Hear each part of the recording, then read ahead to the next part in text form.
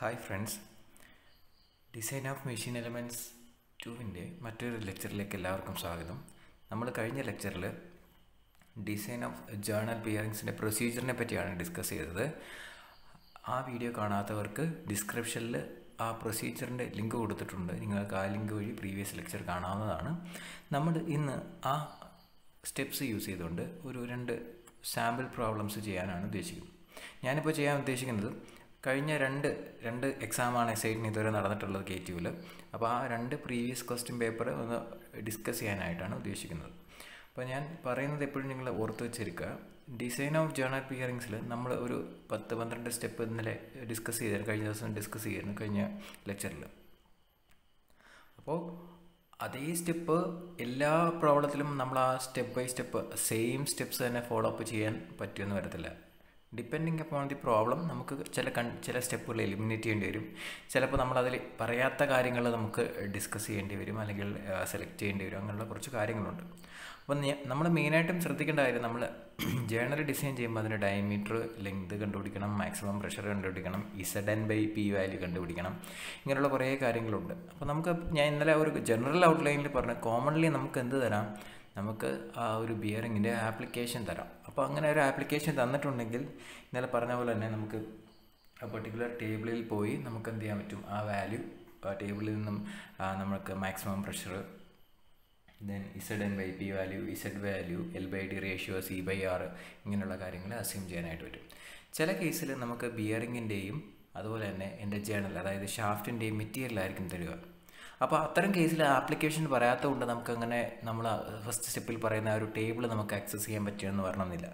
അത്തരം കേസുകളിൽ for example നമുക്കിപ്പോൾ എൻ്റെ മെറ്റീരിയൽസിൻ്റെ, അതായത് bearing material some material തരുവാണ്, and ജേർണലിന് some material തരുവാണെങ്കിൽ നമ്മൾ യൂഷ്വലി ഫോളോ അപ്പ് ചെയ്യുന്നത്, വേറെ ആപ്ലിക്കേഷൻ ഒന്നും അറിയത്തില്ലെങ്കിൽ Z/P വാല്യൂ കണ്ടുപിടിക്കാൻ നമ്മൾ ചെയ്യുന്നത്, നമ്മൾ ടേബിൾ 15.6, ഇപ്പോൾ ടേബിൾ 15.6 പേജ് നമ്പർ 365, പേജ് 365 നിങ്ങൾക്ക് 15.6 എന്ന് പറയുന്ന ഒരു ടേബിളുണ്ട്. ഈ ടേബിൾ നിങ്ങൾ നോക്കിയാൽ അറിയാം, വാല്യൂസ് ഓഫ് സി എന്ന് പറയുന്നത് എന്താണ്, bearing modulus, that is Z/P, Z/N/P. ആ value for various combinations of journal and bearings. അപ്പോൾ നിങ്ങൾ നോക്കുകയാണെങ്കിൽ ഷാഫ്റ്റിനെയാണ് നമ്മൾ എന്താ പറയുന്നത്, ജേർണൽ എന്ന് പറയുന്നത്. അപ്പം ജേർണൽ മെറ്റീരിയൽസും നമുക്ക് ബിയറിംഗ് മെറ്റീരിയൽസും തന്നിട്ടുണ്ട്. അതിൻ്റെ ലാസ്റ്റ് കോളമാണ് നമ്മൾ സെലക്ട് ചെയ്യുന്നത്. ഇതൊന്നും നമുക്ക് ആവശ്യമുള്ളതല്ല. ഇതെന്ന് പറയുന്നത് ഇവിടെ നിങ്ങൾ ശ്രദ്ധിച്ചറിയാം, Z/n, നമുക്ക് വേണ്ട Z/N/P വാല്യൂ.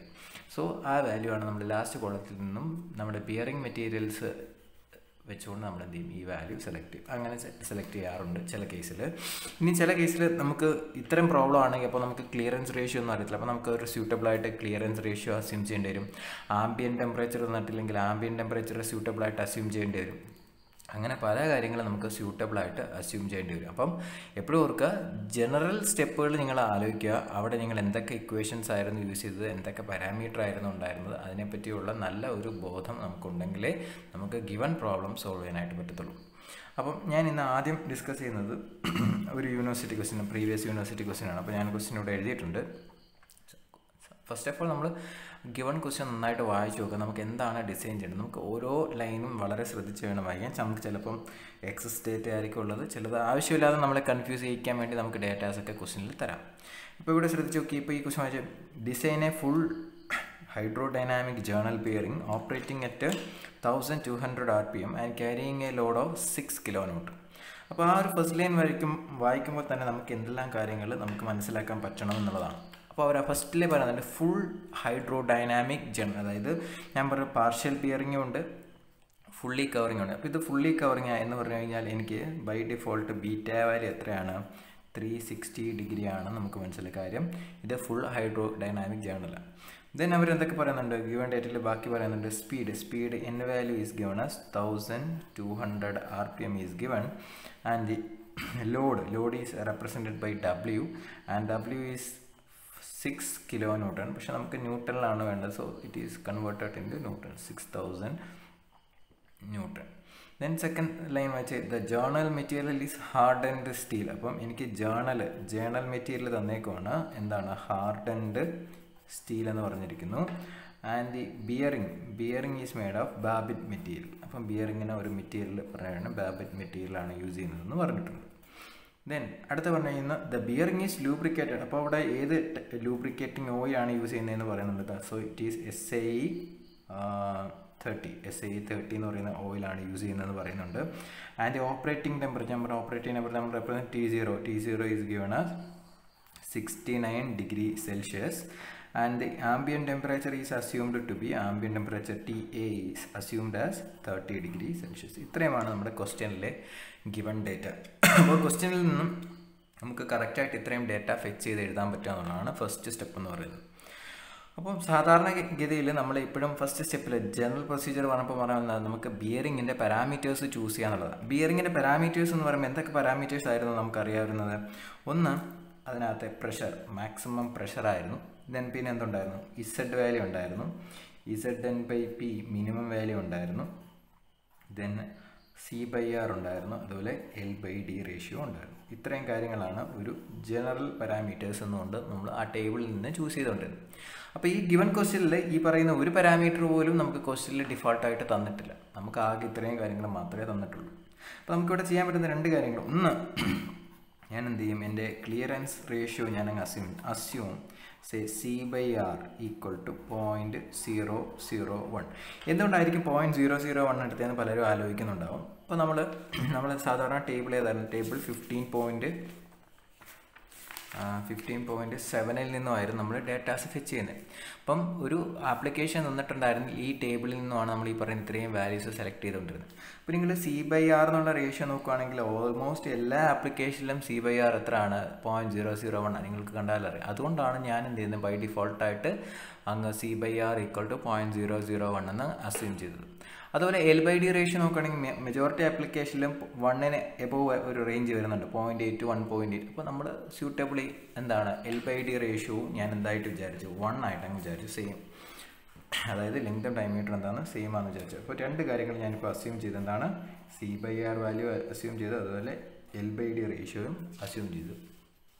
സോ ഇതിന് വേണമെങ്കിൽ നമുക്ക് ഏത് ടേബിൾ റെഫർ ചെയ്യാൻ? ടേബിൾ 15.7 റെഫർ ചെയ്തുകൊണ്ട് സ്യൂട്ടബിളായിട്ട് സെലക്ട് ചെയ്തു. അങ്ങനെ പറയാൻ പറ്റും. ഇത് ഇപ്പം 1 എടുക്കുന്നതിന് പകരം ചിലർക്ക് 1.2 എടുക്കാം, തെറ്റില്ല. 1.5 എടുക്കാം, പ്രശ്നമൊന്നുമില്ല. അപ്പോൾ അതിനനുസരിച്ചിട്ടായിരിക്കും വാല്യൂ കിട്ടുന്നത്. Assume suitably. ക്ലിയർ? അപ്പോൾ ഇത്രയും കാര്യങ്ങൾ വെച്ചുകൊണ്ട് ഞാൻ എൻ്റെ പ്രോബ്ലം സ്റ്റാർട്ട് ചെയ്യാനായിട്ട് പോവുകയാണ്. അപ്പം ഇത്രയും ഗിവൺ ഡേറ്റ നമ്മളുണ്ടായിരുന്നു. ആ ഗിവൺ ഡേറ്റയെ വെച്ചുകൊണ്ട് നമുക്ക് പറ്റാവുന്ന കാര്യങ്ങൾ അത്രയും നമ്മൾ അസ്യൂം ചെയ്തു. അപ്പോൾ യൂഷ്വലി എപ്പോഴും ചെയ്യുന്ന പോലെ തന്നെ എനിക്ക് എന്ത് വേണം? ബിയറിങ്ങിൻ്റെ ബേസിക് പാരാമീറ്റേഴ്സ് കണ്ടുപിടിക്കുക. അതായിരുന്നല്ലോ ഫസ്റ്റ് സ്റ്റെപ്പ്. അപ്പോൾ ഇവിടെയും എൻ്റെ ഫസ്റ്റ് സ്റ്റെപ്പ് എന്ന് പറയുന്നത് we need to determine the basic parameter. First of all, we need to determine the basic parameters. Basic പാരാമീറ്റേഴ്സിൽ ഇനി നമുക്ക് ആവശ്യം എന്താണ്? ഇസഡ് പോലുള്ള വാല്യൂസ് ആണ്. അപ്പോൾ ആദ്യം ഞാൻ എന്ത് ചെയ്യാൻ പോവാണ്? ഇസഡ് കണ്ടുപിടിക്കാൻ പോകും. അപ്പം ഫസ്റ്റ് ഇസഡ് എന്ന് പറഞ്ഞാൽ എന്താണ്? Z is the absolute or dynamic viscosity. So Z value absolute or dynamic viscosity ഞാൻ കണ്ടുപിടിക്കാൻ പോകും. അപ്പോൾ ഈ വാല്യൂ കണ്ടുപിടിക്കണമെങ്കിൽ നമുക്ക് നോക്കി ക്വസ്റ്റ്യനിൽ അവർ പറയുന്നുണ്ട്, നമ്മൾക്ക് അവർ പറയുകയാണ് ലൂബ്രിക്കേഷൻ ഞാൻ യൂസ് ചെയ്യുന്നത് SAE30 എന്ന് പറയുന്ന ഓയിലാണ് യൂസ് ചെയ്യുന്നതെന്ന് ഗിവൺ ആണ്. It is given this oil is using, അല്ലെങ്കിൽ this lubricant is using. So നമുക്ക് എന്ത് ചെയ്യണം? ഈ SAE30 ഓയിലിൻ്റെ എന്തെങ്കിലും പ്രോപ്പർട്ടീസ് നമുക്ക് കണ്ടുപിടിക്കാൻ പറ്റുമെന്ന് ആദ്യം ചെക്ക് ചെയ്യണം. അപ്പോൾ അതിന് വേണ്ടിയിട്ട് നമ്മൾ ടേബിൾ 15.1ലേക്ക് വന്നു. ടേബിൾ 15.1 പേജ് 363 വരുവാണ്. ഇവിടെ പല ടൈപ്പ് ഓയിലുണ്ട്. നമുക്ക് SAE30 എന്ന് പറഞ്ഞു കഴിഞ്ഞാൽ കർവ് നമ്പർ ഏതാണ്? കർവ് നമ്പർ F ആണ്. അതുപോലെ എൻ്റെ റോ 15 എന്ന് പറയുന്ന വാല്യൂ അവിടെ കൊടുത്തിട്ട് റോ 15 എത്രയാണ്? 0.9263. അപ്പോൾ ആ രണ്ട് വാല്യൂ ഞാൻ നോട്ട് ഡൗൺ ചെയ്ത് വെക്കുക. അപ്പം from table 15.1 page 363, note down the values of row 15, that is 0.293, and this oil is represented by the curve F. ഇത്രയും കാര്യങ്ങൾ നമ്മൾ നോട്ട് ചെയ്ത് വെച്ചു.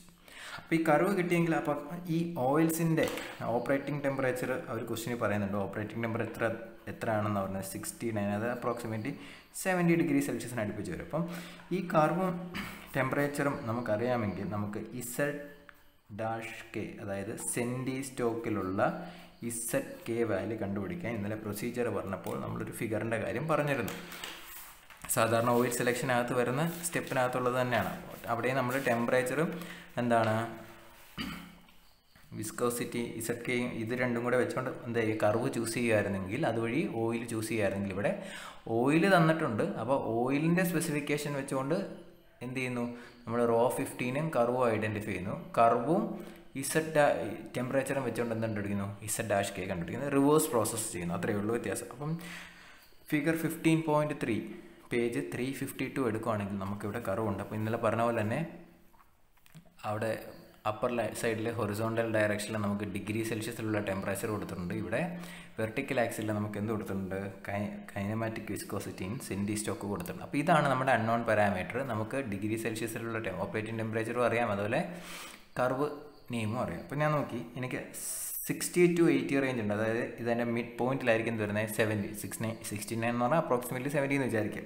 അപ്പം മിഡ് പോയിന്റിൽ നിന്ന് ഞാൻ എന്ത് ചെയ്യുന്നു, നേരെ ഇൻ്റർപോളേറ്റ് ചെയ്ത് താഴേക്ക് എഫ് എന്ന് പറയുന്ന കർവിൽ ടച്ച് ചെയ്യിക്കുന്നു. എഫ് എന്ന് പറയുന്ന കർവിൽ ടച്ച് ചെയ്തിട്ട് ഞാൻ ഇവനെ റൈറ്റിലേക്ക് പിടിക്കുന്നു. അപ്പം നമുക്ക് അവിടെ നിന്ന് അപ്രോക്സിമേറ്റ് ഒരു 20 റേഞ്ചിൽ, ഒരു 25, 26 റേഞ്ചിൽ നമുക്ക് കിട്ടും Z-K ഇൻ എന്തിൽ കിട്ടും, സെൻറ്റി സ്റ്റോക്ക്. അപ്പം നമ്മളവിടെ എഴുതി ഫ്രം ഫിഗർ. അപ്പോൾ നമ്മളവിടെ എഴുതണം from figure 15.3 page 352 based on T0 and curve F, Z-K is equal to 25 ഞാൻ എടുക്കുക. അപ്പം കറക്റ്റായിട്ട് നോക്കുക, 26 എന്ന് എടുത്താലും പ്രശ്നമൊന്നുമില്ല. 25 സെൻറ്റി സ്റ്റോക്ക് എന്ന് ഞാൻ സെലക്ട് ചെയ്തു. അപ്പം ഓയിലിനെ പറ്റി എടുക്കാൻ പറ്റുന്ന കാര്യങ്ങളായി. ഇനി എനിക്ക് എന്താ വേണ്ടത്, ഇസഡാണ് വേണ്ടത്. അപ്പോൾ ഇസഡ് കണ്ടുപിടിക്കണമെങ്കിൽ എനിക്ക് എന്തറിയണം, ഇസഡിനെ നമുക്ക് ഇക്വേഷൻ ഉണ്ട്. ഏതാ ഇക്വേഷൻ നിങ്ങൾ ഡേറ്റാ ബുക്കിൽ ഇക്വേഷൻ 15.1E പേജ് നമ്പർ 350 നോക്കുവാണെങ്കിൽ നമുക്കറിയാം Z ഈസ് ഈക്വൽ ടു എന്താണ്, 1000 റോ ZK ആണ്. ഇവിടെ ZK എന്ന് പറയുന്നത് എന്തിലാണ്, ZK is in metre square per സെക്കൻഡില്ല. പക്ഷേ എനിക്കിവിടെ ഉള്ളത് സെൻറ്റി സ്റ്റോക്കിലാണ്. അപ്പോൾ ഇന്നലെ പറഞ്ഞു 1 മീറ്റർ സ്ക്വയർ പെർ സെക്കൻഡിനെ എനിക്ക് എങ്ങനെ എഴുതാം, 10⁻⁶ സെൻറ്റി സ്റ്റോക്ക് എന്ന് എഴുതാം. അങ്ങനെയാണെങ്കിൽ 1 സെൻറ്റി സ്റ്റോക്ക് എന്ന് പറഞ്ഞാൽ 10⁻⁻⁶ ആയിരിക്കും. അപ്പോൾ എനിക്ക് എങ്ങനെ എഴുതാം, ദിസ് ഈസ് ഈക്വൽ ടു 25 × 10⁻⁻⁶ എന്ന് എഴുതാം, മീറ്റർ സ്ക്വയർ പെർ സെക്കൻഡ്. അപ്പോൾ ഇതെന്തായി, ZK ആയിട്ട് മാറി. ZK എന്ന് പറഞ്ഞു കഴിഞ്ഞാൽ എന്താണ്, kinematic viscosity in metre square per second, and Z-K is kinematic viscosity in senti stock. രണ്ടും തമ്മിൽ വ്യത്യാസമൊന്നുമില്ല. അപ്പോൾ എനിക്ക് ZK ഉണ്ട്. ഇനി റോ വാല്യൂ കണ്ടുപിടിക്കണം. അപ്പോൾ റോ വാല്യൂ കണ്ടുപിടിക്കാനും തൊട്ട് താഴെ ഇക്വേഷൻ കൊടുത്തിട്ടുണ്ട്. ഇക്വേഷൻ 15.1F പേജ് 350 എടുക്കുകയാണെങ്കിൽ റോ T, ഞാൻ അതിനെ റോ എന്ന് തന്നെ അങ്ങ് റെപ്രസെൻ്റ് ചെയ്യാം. So raw is equal to എന്താണ്, it is raw 15 minus 0.00063 into T minus 15. So T means T0 ആണ് ഉദ്ദേശിക്കുന്നത്. അപ്പോൾ ഇവിടെ നമുക്ക് റോ 15 നമുക്കിതാ ഇവിടെ ഉണ്ട്. റോ 15 നമ്മൾ ടേബിളിൽ നിന്ന് എടുത്ത് വെച്ചിട്ടുണ്ട്. Then temperature, operating temperature 69 ആണെന്നറിയാം. ബാക്കി അപ്പോൾ ഇവിടെ നമുക്ക് കിട്ടും, റോ വാല്യൂ കിട്ടും. So on calculating we get raw as 0.89228. അപ്പോൾ എനിക്ക് ഇത്രയാണ് വാല്യൂ കിട്ടിയത്. ക്ലിയർ. അപ്പം ഇപ്പോൾ എൻ്റെ കയ്യിൽ എന്തൊക്കെയുണ്ട്, ZK ഉണ്ട്, അതുപോലെ എന്തുകൊണ്ട് റോ വാല്യൂ ഉണ്ട്. അപ്പം ഈ ഇക്വേഷൻ നോക്കുവാണെങ്കിൽ 15.11E എന്ന് പറയുന്ന ഈ ഇക്വേഷൻ നോക്കുവാണെങ്കിൽ എൻ്റെ കയ്യിൽ ഏതൊക്കെ വാല്യൂ ആയി, റോയു ആയി, ZK ആയി. therefore Z equal to Z value നമുക്ക് കാൽക്കുലേറ്റ് ചെയ്യാം. So Z value comes around 0.0223. Absolute ആണ്. So unit is newton second per metre square. Unit അറിയാത്തവർ ആ ചാപ്റ്ററിൻ്റെ ഫ്രണ്ട് ഇൻഡെക്സിലോട്ട് നോക്കിക്കഴിഞ്ഞാൽ നമുക്ക് യൂണിറ്റ് എത്രയാണ് ഐഡൻറ്റിഫൈ ചെയ്യാനായിട്ട് പറ്റും. ക്ലിയർ. അപ്പോൾ നമ്മൾ എങ്ങനെയാണ് ഒരു ഗിവൺ ഓയിൽ തന്നു കഴിഞ്ഞാൽ എങ്ങനെയാണ് Z വാല്യൂ കണ്ടുപിടിക്കുന്നത് ഞാൻ പറഞ്ഞു. എന്ത് ചെയ്താൽ മതി, ഓയിലിൻ്റെ പ്രോപ്പർട്ടി നമുക്ക് തന്നിരിക്കുന്നത് ടേബിൾ 15.1 പേജ് 363 അവിടെ പോയി റോ 15ഉം കർവും ഐഡൻറ്റിഫൈ ചെയ്യുക. ഓപ്പറേറ്റിംഗ് ടെമ്പറേച്ചർ നോർമലി ക്വസ്റ്റിനിൽ തന്നിട്ടുണ്ടായിരിക്കും, അല്ലെങ്കിൽ നമ്മൾ സ്യൂട്ടബിൾ ആയിട്ട് 60 to 80 റേഞ്ചിൽ ഒരു വാല്യൂ അസ്യൂം ചെയ്യുക. തന്നിട്ടില്ലെങ്കിൽ അങ്ങനെ അസ്യൂം ചെയ്തുകൊണ്ട് വേണമെങ്കിൽ നമുക്ക് ഈ കർവും ആ ടെമ്പറേച്ചറിനും കറസ്പോണ്ടിങ് ആയിട്ട് എന്ത് കണ്ടുപിടിക്കാം, Z' കണ്ടുപിടിക്കാം. പക്ഷേ Z' സെൻറ്റി സ്റ്റോക്കില്ല, അതിനെ മീറ്റർ സ്ക്വയർ പെർ സെക്കൻഡിലാക്കാൻ 10⁻⁻6 കൊണ്ട് മൾട്ടിപ്ലൈ ചെയ്യണം. അപ്പോൾ ആ വാല്യൂ Z' എന്നുള്ളത് മാറി എന്തായി, ZK ആയി. സോ ഇനി നമുക്ക് വേണ്ടുന്നത് എന്നാൽ റോ വേണം. റോ കിട്ടാൻ റോ 15 നമ്മുടെ കയ്യിലുണ്ട്. അപ്പോൾ റോയുടെ ഇക്വേഷൻ റോ T, അതായത് particular temperature, that means operating ടെമ്പറേച്ചറിൽ റോ വാല്യൂ കണ്ടുപിടിക്കാൻ ഇക്വേഷൻ ഉണ്ട്. അതിനകത്തോട്ട് സബ്സ്റ്റിറ്റ്യൂട്ട് ചെയ്ത് റോ കണ്ടുപിടിക്കുക. അപ്പോൾ റോയും ഇസഡും വെച്ചുകൊണ്ട് ഈ ഇക്വേഷനിലേക്ക് സബ്സ്റ്റിറ്റ്യൂട്ട് ചെയ്യാൻ നമുക്ക് എന്ത് കിട്ടും, Z in newton second per metre സ്ക്വയറിൽ കിട്ടും. അപ്പോൾ ഒരു ബേസിക് പാരാമീറ്റർ എന്താണ്, Z വാല്യൂ നമ്മൾ കണ്ടുപിടിച്ചു. ഇനി നമ്മുടെ രണ്ടാമത്തെ ബേസിക് പാരാമീറ്റർ എനിക്ക് കണ്ടുപിടിക്കേണ്ട രണ്ടാമത്തെ ബേസിക് പാരാമീറ്റർ അപ്പം എനിക്ക് എന്താണ്, ടേബിളിൽ ഇനി അടുത്തുള്ള എന്താണ് നമ്മൾ കണ്ടുപിടിക്കുന്നത്, സാധാരണ കണ്ടുപിടിക്കുന്നത് ബിയറിംഗ് മോഡുലസ്. സോ ഇവിടെ എനിക്ക് വേണ്ടത് ബിയറിംഗ് മോഡുലസ് കണ്ടുപിടിക്കണം. ബിയറിംഗ് മോഡുലസിനെ നമ്മൾ റെപ്രസെൻറ്റ് ചെയ്യുന്നത് C വെച്ചാൽ C is nothing but ZN/P. ഇപ്പോൾ നോക്കുവാണെങ്കിൽ നമുക്ക് പ്രഷർ ഇവിടെ അറിയത്തില്ല, പക്ഷേ എനിക്ക് Z അറിയാം, N അറിയാം, സിയും പിയും അറിയത്തില്ല. അപ്പോൾ എങ്ങനെ ഇവിടെ ചെയ്യാൻ പറ്റും, ചെയ്യാൻ പറ്റത്തില്ല. രണ്ട് പാരാമീറ്റർ അൺനോൺ. പക്ഷേ നമുക്ക് എന്ത് തന്നിട്ടുണ്ട് ക്വസ്റ്റ്യനിൽ, ജേണലിൻ്റെ മെറ്റീരിയൽ എന്താണ്, ജേണൽ മെറ്റീരിയൽ എന്ന് പറഞ്ഞാൽ ഒരു ഹാർഡൻഡ് സ്റ്റീൽ എന്നും പറഞ്ഞിട്ടുണ്ട്. അതുപോലെ ബിയറിംഗ് മെറ്റീരിയൽ എന്ന് പറയുന്നത് ബാബിറ്റോ എന്നും പറയുന്നുണ്ട്. അപ്പോൾ ഞാൻ പറഞ്ഞു, ലെക്ചറിൻ്റെ തുടക്കത്തിലേ പറഞ്ഞു, നമുക്ക് മെറ്റീരിയൽസും സ്പെസിഫൈ ചെയ്തിട്ടുണ്ടെങ്കിൽ നമുക്ക് എന്ത് കണ്ടുപിടിക്കാൻ പറ്റും, നമുക്ക് കറസ്പോണ്ടിങ് ബിയറിംഗ് മോഡുലസ് കണ്ടുപിടിക്കാൻ ഇവിടെ ടേബിൾ 15.6 പേജ് 365 ടേബിൾ 15.6 നോക്കുകയാണെങ്കിൽ ഷാഫ്റ്റും ബിയറിംഗ് കൊടുക്കുന്നുണ്ട്. അപ്പോൾ കറസ്പോണ്ടിങ്ങിൽ ZN/P വാല്യൂ നോക്കാം. അപ്പോൾ നോക്കി ഇവിടെ നമുക്ക് ജേണൽ അല്ലെങ്കിൽ ഷാഫ്റ്റ് എന്ന് പറയുന്നത് ഹാർഡൻഡ് സ്റ്റീലാണെന്ന് പറഞ്ഞിട്ടുണ്ട്, ബിയറിംഗ് മെറ്റീരിയൽ ബാബിറ്റ എന്നും പറഞ്ഞിട്ടുണ്ട്. അങ്ങനെയാണെങ്കിൽ എനിക്ക് ZN/P വാല്യൂ എത്രയാണ്, 2.902 ആണ്. അപ്പം ഞാൻ എഴുതി ഫ്രം ടേബിൾ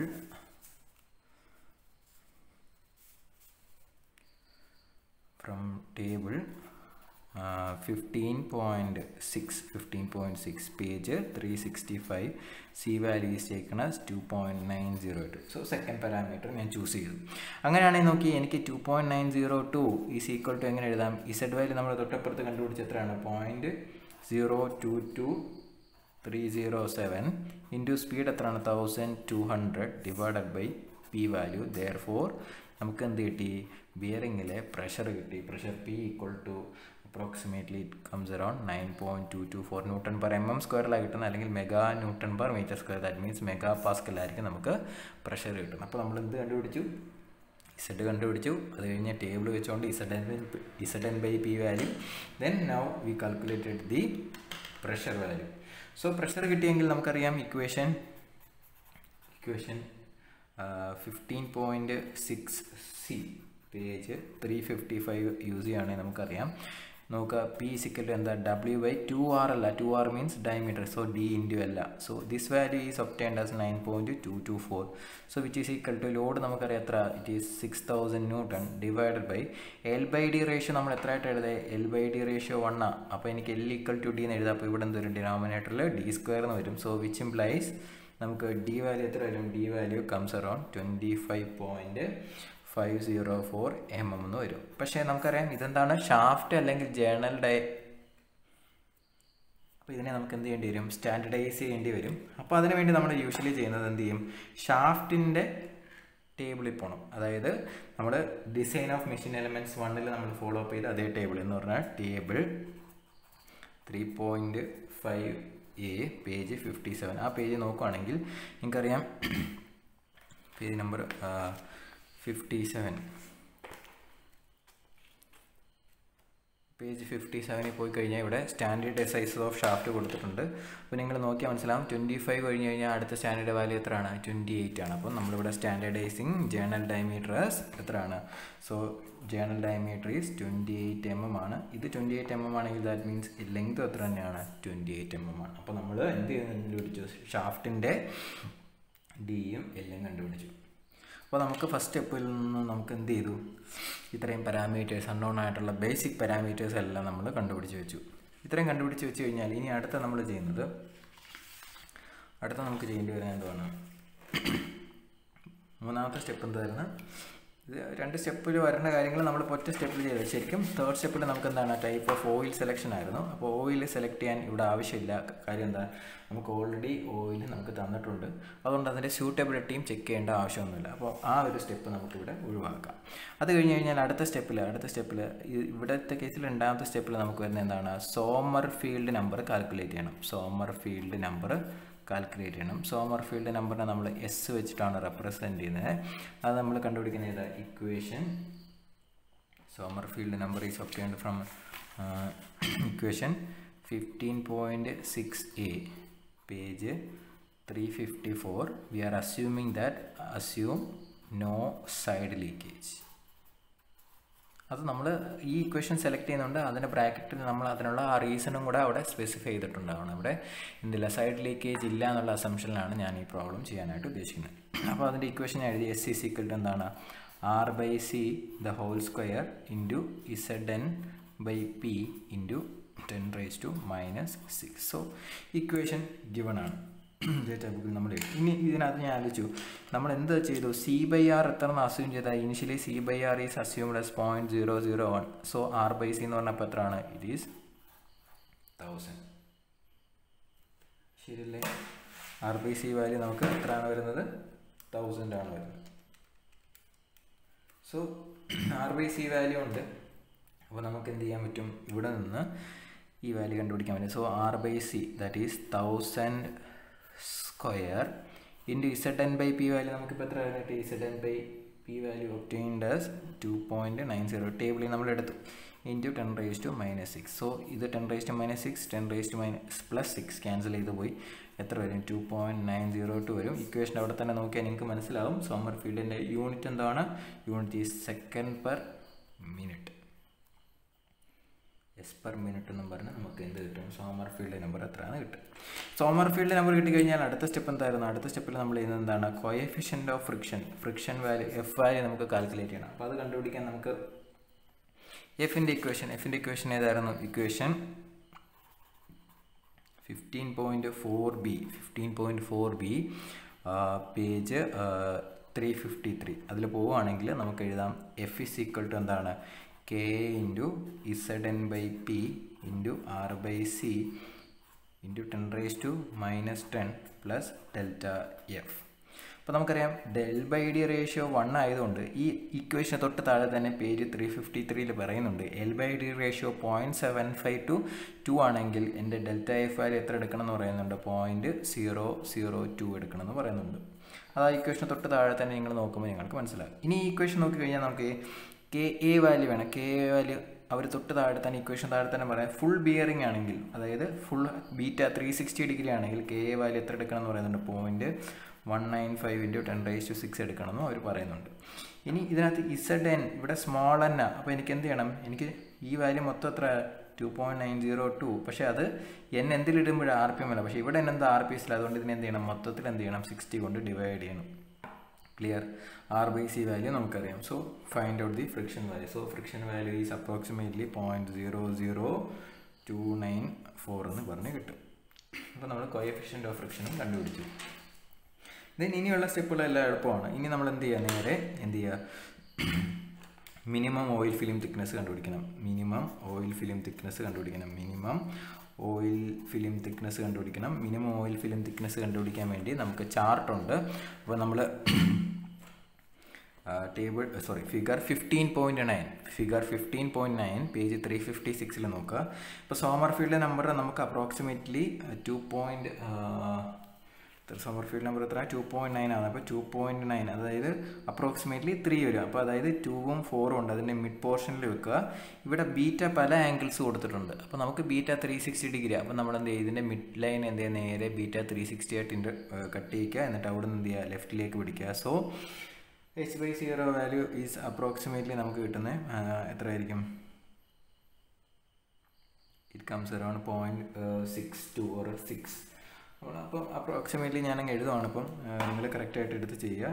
അപ്പം എടുക്കുന്ന കാര്യം നിങ്ങൾക്ക് മനസ്സിലായെന്ന് വിചാരിക്കുന്നു. സോ h0/c വാല്യൂ എനിക്ക് എത്ര വന്നു, 0.6 എന്ന് വന്നു. h0/c വാല്യൂ ഉണ്ടായി. c വാല്യൂ എനിക്ക് കണ്ടുപിടിക്കാൻ പറ്റുമോ, c വാല്യൂ എനിക്ക് കണ്ടുപിടിക്കാൻ കാര്യം C/R എത്രയാണ്, 0.001 എന്ന് അസ്യൂം ചെയ്തത്.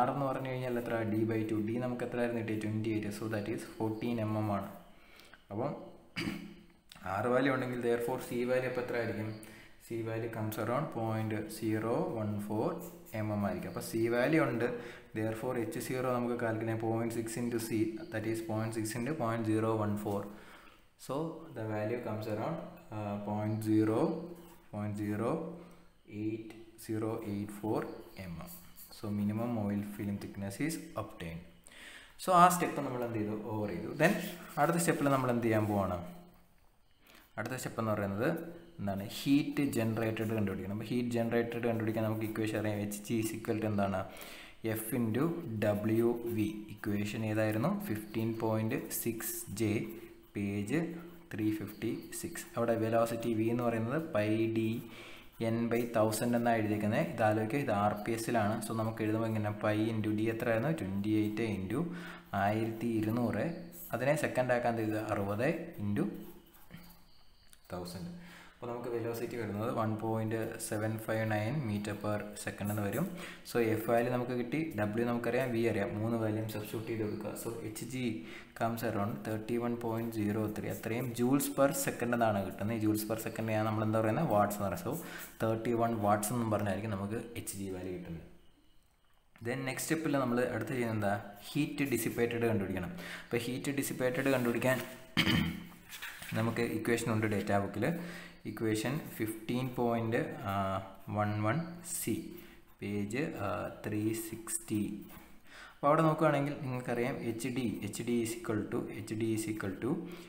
Kp × LD × 10⁻⁻6 എന്നാണ് എഴുതിയിരിക്കുന്നത് അവിടെ ക്യാപിറ്റൽ KP എന്ന് പറഞ്ഞു കഴിഞ്ഞാൽ അവർ എഴുതിയിട്ടുണ്ട് എന്താണ് TB - TA പേജ് 361 എഴുതുന്നത് plus 18 divided by small kp ഇതിന് ഹോൾ സ്ക്വയറും ഉണ്ട് ഇനി TB - TA കണ്ടുപിടിക്കാൻ അതിനും വഴി അവർ പറഞ്ഞത് എന്ത് ചെയ്യാൻ പറഞ്ഞു TB - TA is nothing but half of T0 - TA ഈ ഇക്വേഷൻ എടുക്കാൻ കാര്യം എന്താണ് ഇവിടെ നമുക്ക് T0യും TA അറിയാം അപ്പോൾ അത് വെച്ചുകൊണ്ട് ഈ ഡിഫറൻസ് എത്രയാണ് നമുക്ക് കണ്ടുപിടിക്കാൻ പറ്റും സോ T0 എത്ര 69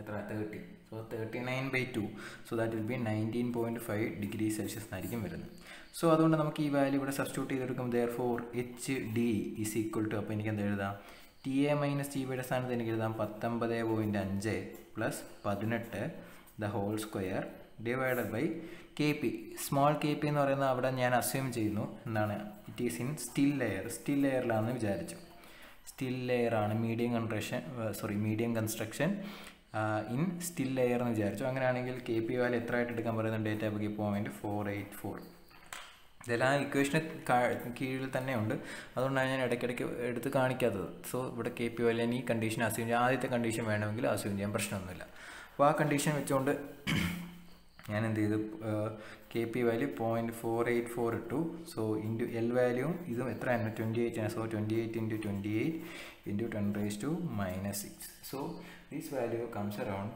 2.27 വാട്ട്സ് എന്ന് വരും അടുത്ത സ്റ്റെപ്പിൽ നമ്മൾ ആർട്ടിഫിഷ്യൽ കൂളിംഗ് വേണോ വേണ്ടയോ എന്നുള്ളതാണ് തീരുമാനിക്കേണ്ടത് അപ്പോൾ നമുക്ക് ചെക്കിംഗ് ഫോർ ആർട്ടിഫിഷ്യൽ കൂളിംഗ് ഇപ്പോൾ നമുക്കറിയാം HD value is less than HG എന്ന് പറഞ്ഞാൽ എന്താ ഡിസിപ്പേഷൻ കുറവും ജനറേഷൻ കൂടുതലാണ് so that implies artificial cooling is required artificial cooling നമുക്ക് ആവശ്യമുണ്ട് എത്ര എമൗണ്ടാണ് വേണ്ടത് എത്ര എമൗണ്ട് ചെയ്ത് കളയേണ്ടത് അത് കണ്ടുപിടിക്കാൻ എന്ത് ചെയ്യുക so which will be equal to HG - HD so find out that value so this is the problem ഇങ്ങനെയാണ് നമ്മൾ എന്ത് ചെയ്യുന്നത് ഡിസൈൻ ചെയ്യുന്നത് ബാക്കി നമ്മൾ ഫ്ലോ വേരിയബിൾ എന്നുള്ള കാര്യങ്ങളൊക്കെ ചോദിച്ചിട്ടുണ്ടെങ്കിൽ മാത്രം ചെയ്താൽ മതി അല്ലാത്ത പക്ഷം ആർട്ടിഫിഷ്യൽ കൂളിംഗ് റിക്വയർമെൻറ്റ് വരെ എഴുതി നമുക്ക് പ്രോബ്ലം എന്ത് ചെയ്യാം മൈൻഡ് അപ്പ് ചെയ്യാം ഓക്കെ അപ്പോൾ ഈ ഫസ്റ്റ് പ്രോബ്ലം എല്ലാവർക്കും ക്ലിയർ ആയെന്ന് വിചാരിക്കുന്നു സിമിലർലി സെക്കൻഡ് യൂണിവേഴ്സിറ്റി ക്വസ്റ്റ്യൻ ഞാൻ ഓടിച്ചൊന്ന് എക്സ്പ്ലെയിൻ ചെയ്യാൻ ഉദ്ദേശിക്കുകയാണ് so this was the question so ഇത് കുറച്ചും കൂടെ ഡിഫറെൻ്റ് ആയിട്ടാണ് ചോദിച്ചത് മറ്റേത് ഡിസൈൻ എന്ന് പറഞ്ഞാൽ തുടങ്ങിയ പ്രോബ്ലം ആണെങ്കിൽ ഇതിൽ ചോദിക്കുന്നത് അങ്ങനെയല്ല വ്യത്യസ്തമായിട്ട് നോക്കി 360-degree hydrodynamic journal bearing operates at 1200 rpm carries a load of 5.5 kilonewton. The journal diameter is 55 mm and length of journal is 55 mm. So here also diameter and length is same അവർ എത്ര value എന്ന് ക്വസ്റ്റിനെ തരികയും ചെയ്തിട്ടുണ്ട് The bearing is lubricated with SAE20 oil. So ഇവിടെ oil 30 എന്നുള്ളത് മാറ്റി എന്താക്കി 20 ആക്കി. And the operating temperature is 79. 69 എന്നുള്ളത് 79 ആക്കി. Assume the radial clearance 0.025 mm and attitude angle 60 degree. Okay, ഇങ്ങനൊരു ടേം നമ്മൾ ഇതുവരെ പ്രൊസീജിയർ പറയുമ്പോഴെങ്ങും ഇങ്ങനൊരു ടേമിനെ പറ്റി നമ്മൾ ആറ്റിറ്റ്യൂഡ് പറഞ്ഞിട്ടുണ്ട്, പക്ഷേ ആറ്റിറ്റ്യൂഡ് ആംഗിളിനെ പറ്റി നമ്മൾ എങ്ങും ഡിസ്കസ് ചെയ്തില്ല. സോ ദാറ്റ് മീൻസ് ഈ വാല്യൂ എന്ന് പറയുന്നത് നമുക്കിവിടെ സർപ്ലസ് ആയിട്ട് തന്നേക്കും, നമ്മളെ തെറ്റിക്കാൻ തന്നേക്കും, നമ്മൾ കൺഫ്യൂസ് ചെയ്യിക്കാൻ തന്നേക്കും. അതിൻ്റെ ആവശ്യം ഈ ഒരു ഡേറ്റ നമുക്ക് കാൽക്കുലേഷനിൽ എവിടെയും ആവശ്യമില്ല. ഇനി നമ്മളോട് ചോദിച്ചിരിക്കുന്നത് എന്തൊക്കെയാണ്? Bearing pressure, attitude, minimum oil film thickness, heat generated, heat dissipated if ambient temperature, അത് എത്രയാണെന്ന് എടുക്കാൻ പറഞ്ഞിട്ടുണ്ട്. ഇൻ കേസ് ഇങ്ങനൊരു സെൻറ്റൻസ് ഇല്ലെങ്കിൽ നമ്മൾ എത്ര 20 to 30 റേഞ്ചിൽ ഒരു വാല്യൂ നമുക്കങ്ങ് അസ്യൂം ചെയ്യാൻ പ്രശ്നമൊന്നുമില്ല. And the amount of artificial cooling if required, ആവശ്യമെങ്കിൽ എത്രയാണ് എമൗണ്ട് ഓഫ് കൂളിംഗ് വേണ്ടതെന്ന് ചോദിച്ചു. അപ്പം ആവശ്യമില്ലെങ്കിൽ നമ്മൾ അവിടെ എന്ത് എഴുതണം? ഇപ്പോൾ നമുക്ക് HD കൂടുതലും HG കുറവാകുന്നെങ്കിൽ അവിടെ ആർട്ടിഫിഷ്യൽ കൂളിങ്ങിൻ്റെ ആവശ്യം. അപ്പം there is no need of artificial cooling since HG less than HD, so or HD greater than HG. Hence, natural circulation is enough. So, it is not circulation, it is cooling. Natural cooling is required. അത്രയും മാത്രം എഴുതി വെച്ച് നമുക്ക് problem അവസാനിപ്പിക്കാം. അപ്പോൾ ഈ problem എങ്ങനെ solve ചെയ്യണം? അപ്പോൾ ഇവിടെ നമുക്ക് ഓൾറെഡി നമുക്ക് ബിയറിംഗ് ഇവിടെയും 360 ഡിഗ്രി ആണെന്ന് പറയുന്നുണ്ട്. അപ്പം ഗിവൺ ഡേറ്റേഴ്സ് എല്ലാം നമ്മളൊന്ന് ശ്രദ്ധിച്ച് നോക്കുകയാണെങ്കിൽ നമുക്ക് എന്തൊക്കെ വാല്യൂസ് തന്നിരിക്കുന്നത് ഒന്ന്, അപ്പം ഗിവൺ ഡേറ്റയിൽ വെച്ചിട്ട് ഞാൻ ഓടിച്ച് പറയുകയാണേ. നമുക്ക് സ്പീഡ് തന്നിട്ടുണ്ട് എത്ര? 1200 RPM തന്നിട്ടുണ്ട്. ആൻഡ് ലോഡ് തന്നിട്ടുണ്ട് എത്ര? 5.5 kN. ദാറ്റ് മീൻസ് 5500 ന്യൂട്ടൺ തന്നിട്ടുണ്ട്. ജേണലും ലെങ്തും എത്രയാണ്? ജേണലിൻ്റെ ഡയമീറ്റർ ലെങ്ത് എത്രയെന്ന് പറയുന്നത് ഒരു 55 mm ആണെന്ന് പറയുന്നുണ്ട്. അവർ യൂസ് ചെയ്യുന്നത് SAE20 എന്ന് പറയുന്ന ഓയിലാണെന്ന് പറയുന്നുണ്ട്. Operating temperature T0 79 degree Celsius എന്ന് പറഞ്ഞേക്കുന്നു. ആംബിയൻ ടെമ്പറേച്ചർ എത്തായിട്ട് എടുക്കാൻ പറഞ്ഞു 25 ഡിഗ്രി സെൽഷ്യസ് ആയിട്ട് എടുക്കാൻ പറഞ്ഞു. അവരിവിടെ ക്ലിയറൻസ് തന്നിട്ടുണ്ട്. സി വാല്യൂ ഡയറക്റ്റ് തന്നേക്കുള്ള 0.025 mm തന്നിട്ടുണ്ട്. ഇത്തരം കാര്യങ്ങളാണ് നമുക്ക് തന്നിരിക്കുന്നത്. വേറെ ഒരു കാര്യങ്ങളും ബീറ്റ 360, അതായത് ഫുൾ ജേണൽ ബിയറിംഗ് ആണ്. കാര്യം എഴുതുക ഫുള്ളാണ് എന്നവർ പറഞ്ഞിട്ടുണ്ട്. ഫുൾ ബിയറിംഗ് അല്ലെങ്കിൽ 360 തന്നെയാണ് തുടങ്ങിയിരിക്കുന്നത്, അങ്ങനെയും മനസ്സിലാക്കാം. അപ്പോൾ ഇത്രയും കാര്യങ്ങളാണ് നമുക്ക് ക്വസ്റ്റ്യനിൽ തന്നിരിക്കുന്നത്. അപ്പോൾ ഇവിടെ നമുക്ക് നേരത്തെ പറഞ്ഞതുപോലെ തന്നെ നമുക്ക് ഫസ്റ്റ് സ്റ്റെപ്പിൽ ബിയറിംഗ് പാരാമീറ്റേഴ്സ് കണ്ടുപിടിക്കാൻ എന്നൊക്കെ ആയിരിക്കും നമ്മൾ വിചാരിക്കുന്നത്. ഇപ്പോൾ ഇവിടെ ഒരു പെർട്ടിക്കുലർ പ്രൊസീജിയറായിട്ട് എഴുതാനല്ല. കഴിഞ്ഞ പ്രോബ്ലം ഡിസൈൻ എന്ന് പറഞ്ഞാൽ ഇത് തുടങ്ങി, പക്ഷേ ഇവിടെ സർട്ടൻ പാരാമീറ്റേഴ്സ് കാൽക്കുലേറ്റ് ചെയ്യാനാണ് പറയുന്നത്. അപ്പോൾ നമുക്ക് ആ പാരാമീറ്റേഴ്സ് മാത്രം കാൽക്കുലേറ്റ് ചെയ്താൽ നമ്മൾ പ്രൊസീജിയറിനെ കുറിച്ച് ഓർത്ത് വറീഡ് ആവേണ്ട ആവശ്യമില്ല. അപ്പോൾ നമ്മൾ ആദ്യത്തെ സ്റ്റെപ്പിൽ അവർ ചോദിച്ചിരിക്കുന്നത്, ഫസ്റ്റ് ക്വസ്റ്റ്യൻ അവർ ചോദിക്കുന്നത് വാട്ട് ഈസ് ദ പ്രഷർ എത്രയാണെന്ന് ചോദിച്ചിരിക്കുന്നത്. അപ്പോൾ പ്രഷർ കണ്ടുപിടിക്കാൻ നമുക്ക് ഇക്വേഷൻ 15.6C പേജ് 355 നോക്കുവാണെങ്കിൽ നമുക്ക് equation pressure P = W / 2R. 2Rനെ ഞാൻ D × L എന്ന് എഴുതി. സോ ഇവിടെ നോക്കിയാൽ നമുക്ക് W അറിയാം, diameter length അറിയാം. So we can calculate the pressure value. So when we calculate, the pressure is obtained as around 1.82 megapascal എന്ന് വരും. എല്ലാം MM തന്നെ ഇട്ട് കൊടുത്താൽ മതി, പ്രശ്നങ്ങളൊന്നുമില്ല. അപ്പോൾ Nm/mm², Nm/mm²നെയാണ് നമ്മൾ എന്ന് പറയുന്നത് മെഗാപാസ്കൽ എന്ന് പറയുന്നത്. ദെൻ രണ്ടാമത് അവർ ചോദിച്ചിരിക്കുന്നത് ആറ്റിറ്റ്യൂഡ് എത്രയാണെന്ന് ചോദിച്ചത്. പക്ഷേ ആറ്റിറ്റ്യൂഡ് എനിക്ക് ഡയറക്റ്റ് കണ്ടുപിടിക്കാൻ പെട്ടെന്ന് പറ്റത്തില്ല. കാര്യം ആറ്റിറ്റ്യൂഡിൻ്റെ എക്സ്പ്രഷൻ എങ്ങനെയായിരുന്നു? ഇക്വേഷൻ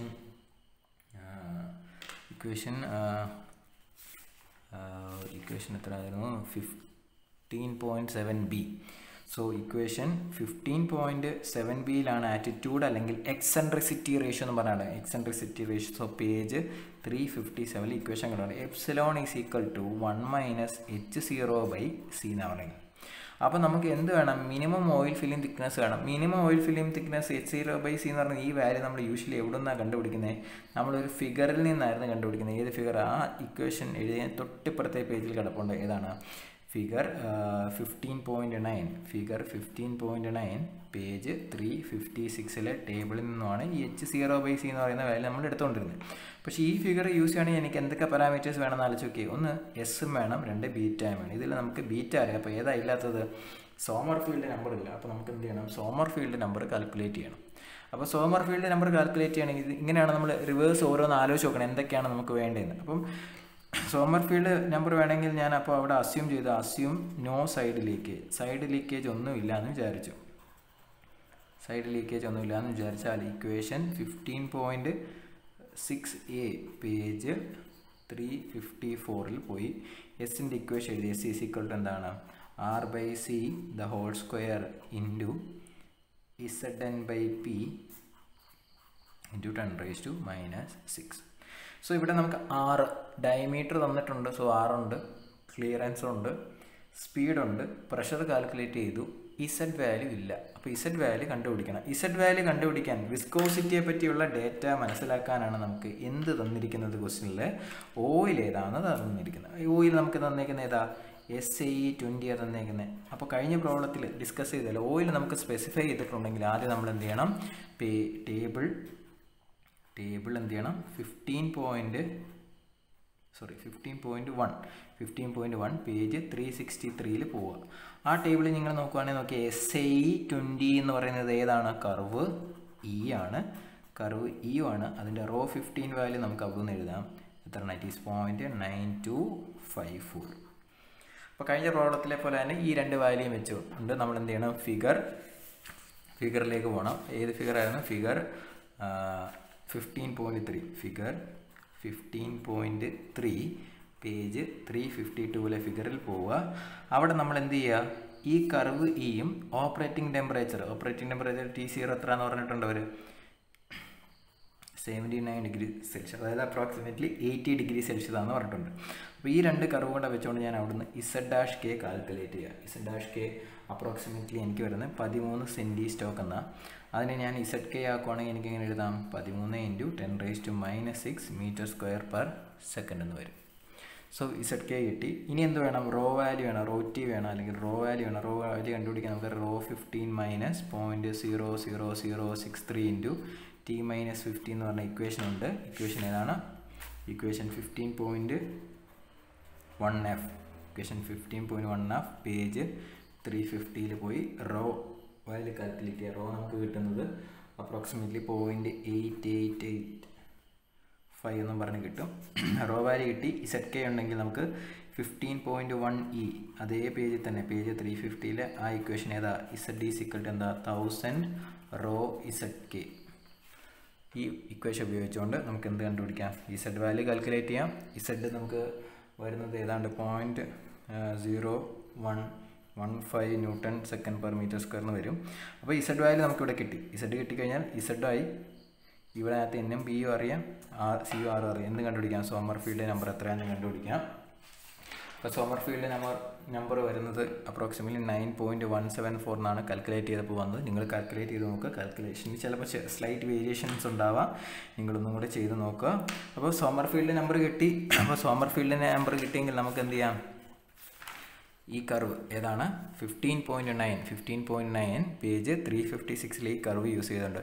ഇവിടെ നമുക്ക് 9 പോയിൻ്റ് ആണ് വന്നത്. അപ്പോൾ 8 to 10 എന്നുള്ള റേഞ്ചുണ്ട്. ആ റേഞ്ചിൽ β360 ഇൻ്റർപോളേറ്റ് ചെയ്യുക. ഇവിടെ നിന്ന് ഇങ്ങോട്ട് പിടിക്കാൻ നമുക്ക് എന്ത് കിട്ടും? H0/C കിട്ടും. അപ്പം എനിക്ക് പെർട്ടിക്കുലർ പ്രോബ്ലത്തിൽ H0/C കിട്ടിയത് ഞാൻ നോക്കിയപ്പോൾ എനിക്ക് കിട്ടിയ വാല്യൂ ഞാൻ എഴുതുവാണ്. From figure 15.9 page 356 H0/C is obtained as 0.84. എനിക്ക് എങ്ങനെയാണോ എന്ന് നിങ്ങൾ ചെയ്ത് നോക്കുക. 0.84 എന്ന് വന്നു. അപ്പം ആ വാല്യൂ കിട്ടിയെങ്കിൽ 0/C ഈ വാല്യൂ കിട്ടിയെങ്കിൽ എപ്സിലോൺ എന്ന് പറയുന്നത് എന്തായിരിക്കും? Second step it is -1 H0/C. Equation already പറഞ്ഞിട്ടുണ്ടായിരുന്നു. ഇതാണ് ഇക്വേഷൻ 15.7b പേജ് 357. അതിൽ നിന്ന് നമുക്ക് ആറ്റിറ്റ്യൂഡ് എത്ര കിട്ടും? Attitude is obtained as 0.16. So attitude is obtained. Now third question അവരെന്താ ചോദിച്ചിരിക്കുന്നത്? തേർഡ് ക്വസ്റ്റ്യൻ ചോദിക്കുന്നത് minimum oil film thickness. So H0/C നമുക്ക് എത്ര കിട്ടി? 0.84 എന്ന് കിട്ടി. ക്വസ്റ്റ്യനിൽ അവർ C വാല്യൂ 0.025 എന്ന് പറഞ്ഞിട്ടുമുണ്ട്. എത്രയാമോ എന്ന് പറഞ്ഞു. സോ H0 നമുക്ക് calculate. So H0 is obtained as 0.021 mm. So third question then fourth question is heat generator, that is FWV. അപ്പോൾ നമുക്കിവിടെ എന്തില്ല? F ഇല്ല. F കണ്ടുപിടിക്കണം. അതുപോലെ V ഇല്ല. V കണ്ടുപിടിക്കണം. ആദ്യം F കണ്ടുപിടിക്കാൻ പോവാം. F കണ്ടുപിടിക്കാൻ പറ്റി ഫ്രിക്ഷൻ, കോഎഫിഷ്യന്റ് ഓഫ് ഫ്രിക്ഷൻ നമ്മൾ എപ്പോഴും സെയിം ഡേറ്റാസ് തന്നെയാണ് യൂസ് ചെയ്യാറ്. Same data means equations. അപ്പോൾ കോഎഫിഷ്യന്റ് ഓഫ് ഫ്രിക്ഷൻ്റെ ഇക്വേഷൻ എന്താ? Equation 15.4b page 353. അപ്പോൾ അതെടുക്കുക, നോക്കുക. It is KA × Zn/P × R/C into 10⁻⁻10 plus delta F. അപ്പോൾ ഇവിടെ നമുക്കറിയാം എല്ലും ഡിയും സെയിം അല്ലേ. സോ എല്ലും ഡിയും എത്ര എന്നാണ് പറഞ്ഞത്, അവർ 55 എന്നാണ് പറഞ്ഞത്. അപ്പോൾ അതിന് കറസ്പോണ്ടിങ് ആയിട്ട് നമുക്ക് എത്ര വരും, 55 എന്നാണ് പറഞ്ഞത്. അപ്പോൾ L/D റേഷ്യോ എത്ര, 1. അങ്ങനെയാണെങ്കിൽ ഡെൽറ്റ എഫ് വാല്യൂ എത്ര എടുക്കണം, 0.0, ഇക്വേഷൻ താഴെ നോക്കി എത്ര വരുന്നത്, 0.002 എന്ന് വരും. ഇനി വേണ്ടത് കെ വാല്യൂ ഈ പറഞ്ഞ പോലെ ഫുൾ ബിയറിംഗ് ആണ്. അവർ ഇക്വേഷൻ താഴെ തന്നെ പറയുന്നുണ്ട് 0.195 × 10⁻6 എടുക്കാൻ പറയുന്നുണ്ട്.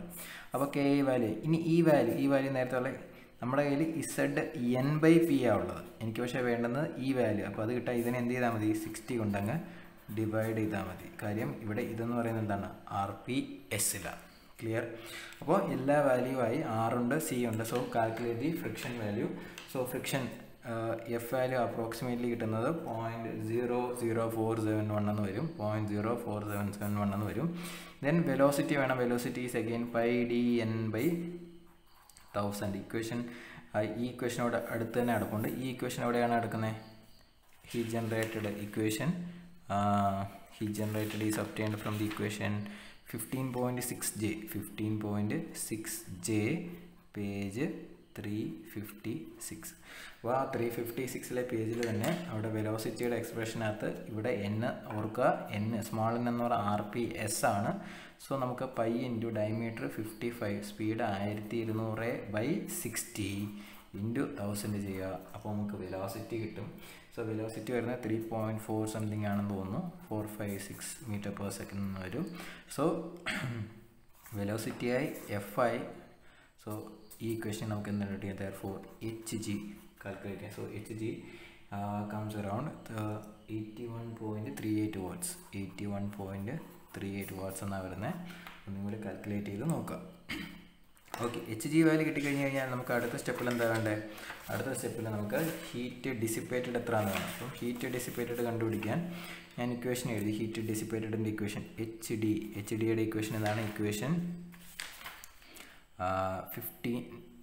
15.11C page 360. So HD value is nothing but KPLD into 10⁻⁻6. Again ഇവിടെ നമുക്ക് TB minus TA plus 18 the whole square divided by small kp എന്ന് പറയുന്നതാണ് നിങ്ങളുടെ ക്യാപിറ്റൽ KP. പേജ് 361 ഇക്വേഷൻ കിടപ്പുണ്ട്. ഇക്വേഷൻ അതായത് ഈ ഇക്വേഷൻ തൊട്ട് താഴെ തന്നെ അതാ അപ്പുറത്തെ പേജിലാണ് വരുന്നത്. അത് ഇവിടെ നിന്ന് എഴുതുക. ഇവിടെ TB minus TA കണ്ടുപിടിക്കുക. TB minus TA is equal to half of T0 minus TA എന്നാണ്. നമുക്ക് T0 79 തന്നിട്ടുണ്ട്, ഇത് 25 എന്ന് അസ്യൂം ചെയ്യാൻ പറഞ്ഞിട്ടുണ്ട്. അതുകൊണ്ട് ഈ വാല്യൂ എത്ര വരും, 79 minus 25 comes around 54. So 54/2 that comes around 27 degrees Celsius. So അപ്പം സ്മോൾ KP അവിടെ നമ്മൾ സ്റ്റിൽ എയർ ആണെന്ന് വിചാരിച്ചു. അപ്പോൾ 0.484 എന്ന് വരും. യൂണിറ്റ് അതിൻ്റെ ബ്രാക്കറ്റിൽ തന്നെ എഴുതിയിട്ടുണ്ട്, S metre square per degree Celsius per joule എന്ന് യൂണിറ്റ് എഴുതുക. അപ്പോൾ ഈ വാല്യൂ അപ്പോൾ ക്യാപിറ്റൽ KP അറിയാം, LMD അറിയാം. സോ HD വാല്യൂ കാൽക്കുലേറ്റ് ചെയ്യാം. So HD value approximately comes around 12.56 watts എന്ന് വരും. അപ്പം നമ്മളുടെ 4th കഴിഞ്ഞു. 5th വരുന്ന ആർട്ടിഫിഷ്യൽ കൂളിംഗ് വേണോ വേണ്ടതെന്ന്. അപ്പോൾ ഞാൻ നോക്കി, എനിക്ക് HG 81 ആയിരുന്നു. അപ്പോൾ HG is greater than HD, generated ആ കൂടുതൽ. So we need artificial cooling വേണം. അതിൻ്റെ എമൗണ്ട് കാൽക്കുലേറ്റ് ചെയ്യാൻ പറഞ്ഞു. വേണമെങ്കിൽ എമൗണ്ട് എന്ന് പറയുന്നത് എത്ര ആയിരിക്കും, HG minus HD ആയിരിക്കും. It approximately comes around 68 watts. So ഇത്രയാണ് ജേണൽ ബിയറിങ്ങിലെ പ്രോബ്ലം നമ്മൾ ചെയ്യുന്നത്. അപ്പം ജേണൽ ബിയറിങ്ങിൽ ഇപ്പം നിങ്ങൾ ഈ 2 പ്രോബ്ലം ഞാൻ ഡിസ്കസ് ചെയ്ത രണ്ട് രീതിയായിരുന്നു. എന്ന് പറഞ്ഞു കഴിഞ്ഞാൽ നമ്മൾ ജനറൽ പ്രൊസീജിയർ പറഞ്ഞ എല്ലാ ഇക്വേഷൻസും ഡേറ്റാസും തന്നെ യൂസ് ചെയ്യുകയാണ്. പക്ഷേ ഓർഡർ ആ ഇനിഷ്യൽ സ്റ്റാർട്ടിങ് സ്റ്റേജിലെ ചില കാര്യങ്ങൾ നമുക്ക് അങ്ങോട്ടും ഇങ്ങോട്ടുമൊക്കെ മാറ്റേണ്ടി വരും. ചില കാര്യങ്ങൾ നമ്മൾ പല രീതിയിൽ ആക്സസ് ചെയ്യേണ്ടി വരും, ഇൻ്റർപ്രറ്റ് ചെയ്യേണ്ടി വരും. ബട്ട് ആ പറഞ്ഞിരിക്കുന്നതിനപ്പുറത്തേക്ക് വേറൊരു പെർട്ടിക്കുലർ ഇക്വേഷൻ നമുക്ക് യൂസ് ചെയ്യേണ്ടതായിട്ട് വരുന്നില്ല. ചിലപ്പോൾ ഈ ടൈപ്പ് പ്രോബ്ലത്തിൽ ചിലപ്പോൾ ഇതിൻ്റെ കൂടെ നമ്മളോട് ഫ്ലോ വേരിയബിൾ എത്രയാണ്, ഫ്ലോ റിക്വയർമെൻറ്റ് എത്രയാണെന്നൊക്കെ ചോദിക്കാം. അപ്പോൾ അതിനുള്ള സ്റ്റെപ്പുകൾ ഞാൻ കഴിഞ്ഞ ലെക്ചറിലെ പ്രൊസീജിയറിൽ പറഞ്ഞിട്ടുണ്ടായിരുന്നു. അപ്പോൾ അത്തരം പ്രോബ്ലം ഞാൻ ഡിസ്കസ് ചെയ്യുന്നില്ല. അത് ഈ സോമർഫീൽഡ് നമ്പറിനെ ബേസ് ചെയ്തുകൊണ്ടാണ് നമ്മൾ എന്ത് ചെയ്യുന്നത്, ഫ്ലോ വേരിയബിളൊക്കെ FLV ഒക്കെ കണ്ടുപിടിക്കുന്നത് ആ ചാർട്ടിൽ തന്നെ. അതായത് H0/C കണ്ടുപിടിച്ചതുപോലെ തന്നെ ഒരു ചാർട്ടുണ്ട്. അതിൻ്റെ Y ആക്സിൽ H0/C എന്നുള്ളത് മാറി എന്താവുന്നേ ഉള്ളൂ, FLV ആവുന്നേ ഉള്ളൂ. FLV കിട്ടിക്കഴിഞ്ഞാൽ തൊട്ടടുത്ത് അതിൻ്റെ ആ ഫിഗറിന് മേളിൽ തന്നെ ഇക്വേഷനകത്ത് Q കണ്ടുപിടിക്കാം. അതിനെ Qനെയാണ് നമ്മുടെ ഫ്ലോ റിക്വയർമെൻറ്റ് എന്ന് പറയുന്നത്. അപ്പോൾ അത് കണ്ടുപിടിക്കാനുള്ള ഡേറ്റാസും ഉണ്ട്. അപ്പം ഇത്തരം കാര്യങ്ങളെല്ലാം നിങ്ങൾ നോക്കി വെച്ചിരിക്കുക. 1-2 പ്രോബ്ലം കൂടി നിങ്ങൾ തനിയെ സോൾവ് ചെയ്യുക. നിങ്ങൾക്ക് വളരെ സിമ്പിളാണ്. പക്ഷേ ഒരു സ്റ്റാർട്ടിങ്ങിൽ എന്തൊക്കെയാണ് ചെയ്യേണ്ടതെന്ന് അറിയാതെ ബന്ധപ്പെടുന്നതിൻ്റെ ഒരു ബുദ്ധിമുട്ട് നമുക്കുണ്ടാകും. നമ്മൾ പഠിച്ചിരിക്കുന്ന ഓരോ ടീമുകളും എന്തൊക്കെയാണെന്ന് ഓർക്കുക, എന്തൊക്കെ കാര്യങ്ങൾ കേട്ടിട്ടുണ്ട്, കേൾക്കാത്തതായിട്ട് പുതിയ എന്തൊക്കെ കാര്യങ്ങൾ തന്നിട്ടുണ്ട്, അതിന് ആവശ്യം എന്താണെന്നൊക്കെ ഒന്ന് ജസ്റ്റ് ഒന്ന് റിവൈൻഡ് ചെയ്ത് പെട്ടെന്ന് ആലോചിച്ച് നിങ്ങൾക്ക് സ്ട്രൈക്ക് ചെയ്യുന്നതേ ഉള്ളൂ. അപ്പോൾ നിങ്ങൾക്ക് ഈ വീഡിയോ ഇഷ്ടമായെങ്കിൽ തീർച്ചയായിട്ടും നിങ്ങൾ വീഡിയോ ലൈക്ക് ചെയ്യുക, ഫ്രണ്ട്സിന് സജസ്റ്റ് ചെയ്ത് കൊടുക്കുക, ചാനൽ സബ്സ്ക്രൈബ് ചെയ്യുക, നിങ്ങളുടെ ഡൗട്ടുകളും മറ്റും കമൻറ്റ് ചെയ്യുകയോ അല്ലെങ്കിൽ ഡിസ്ക്രിപ്ഷനിൽ എൻ്റെ വാട്സാപ്പ് നമ്പറും ടെലിഗ്രാം ചാനലും കൊടുത്തിട്ടുണ്ട്, അതുവഴി ചോദിക്കുകയോ ചെയ്യാം. നിങ്ങൾ തുടർന്നും ഇതുപോലെ തന്നെ സപ്പോർട്ട് ചെയ്യുക, നന്നായിട്ട് പഠിക്കുക. All the very best. Thank you all.